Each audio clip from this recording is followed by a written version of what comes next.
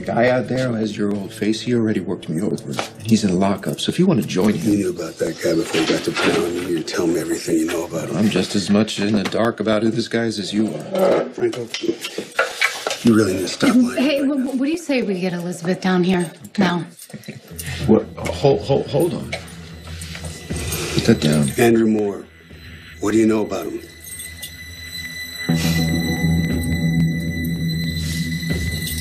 Franco. I'll tell you everything that I know. There's no easy way. Just spit it out! All right. Andrew Moore is the twin brother of you. I understand why you might think that you and Sam's husband are twins. I thought that at first too, but more than likely, neither of you is Andrew. I don't follow. The only reason why we know about Andrew is because Franco found the death certificate. Andrew died when he was a child. Look, I know this is a lot to process. Franco didn't want me to say anything, but I just feel like you had the right to know. No, thank you. I appreciate you going out of your way for me. I made a mistake by keeping the truth from Jason once before, and I promised myself that I would never do it again. So I actually have a twin brother.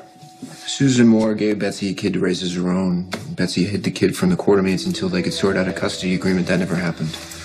And I thought the kid was my brother. And then one day Drew was just gone, and my mother convinced me that he was my imaginary friend. That's it. I didn't even know the truth until recently. And what truth is that? Well, you saw the death certificate. The kid died of a heart defect before the age of 4.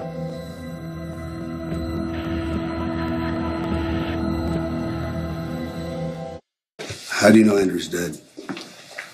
Aside from seeing a death certificate, Betsy told me. This is a hard copy of what you already have on your phone.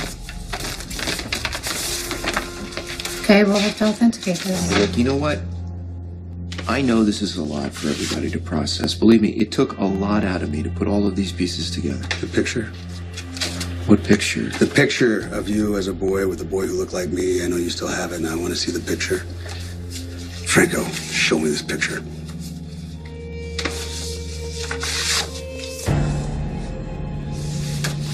That's me.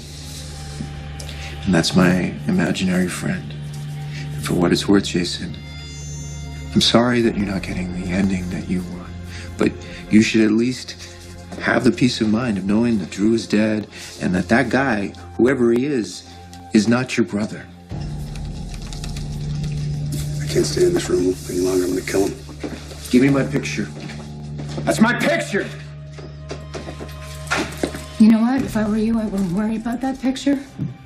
I would worry about all the things you did to the people that Jason loves. I would worry that that man with Jason's face might want to make you pay. And I'd worry that what's happening to you right now is just the start. Does your husband know that you think that that other guy is Jason? What I think is none of your business. I do think that other guy will dismantle you. I can't wait to watch.